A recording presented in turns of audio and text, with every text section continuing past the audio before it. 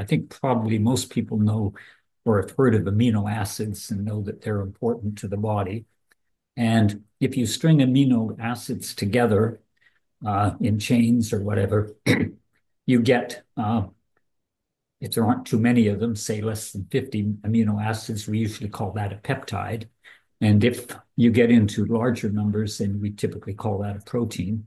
Um, so, for example, well, I'll come to that later. But anyway, um, Cabinson was a research scientist in the head of the Institute of Bioregulation and Gerontology in St. Petersburg, Russia. And he developed a suite of peptides that are only 2 or 3 or 4 amino acids long. And these are available.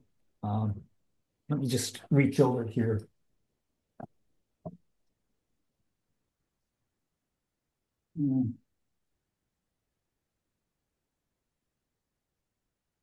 They come in little packages like this. This one is Visolutin, and Visolutin is to treat the eyes.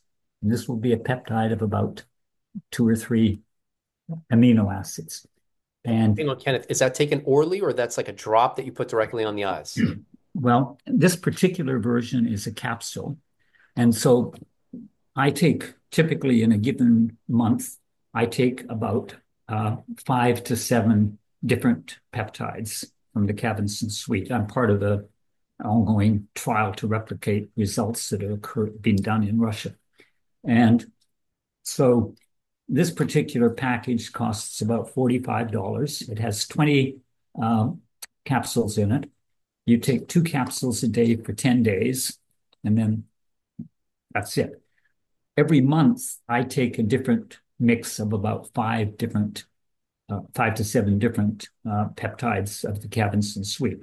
I've been doing that for about 4 years now, I think 3.5 years.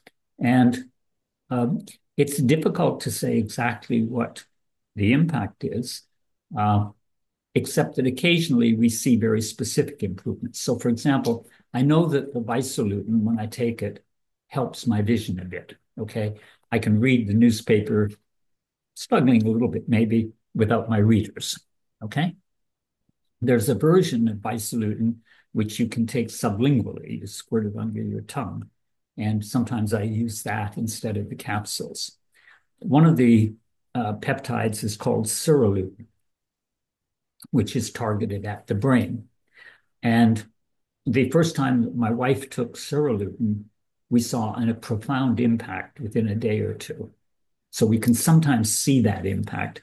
Sometimes it's more evenly dispersed in terms of its impact.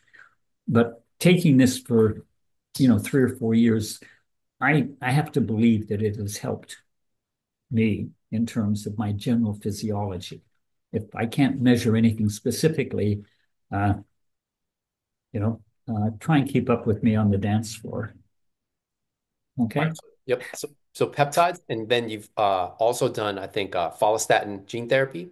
Yes. Let me just say one more thing about the Yeah. peptides. One of the things that they determined in the studies in Russia was that if you took this program for about 3 to 5 years, your survival rate was double or triple your others in your peer group. So if you're trying to stay alive, which hopefully everybody is, this would be a good thing to get into.